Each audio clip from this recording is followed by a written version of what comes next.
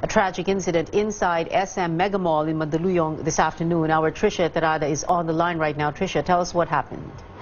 Yes, a woman fell from the 5th floor of SM Mega Mall Building B in Mandaluyong City past 3 this afternoon. An incident occurred, and in its official statement, SM Mega Mall says the female customer who has yet to be identified was immediately rushed to the nearby hospital.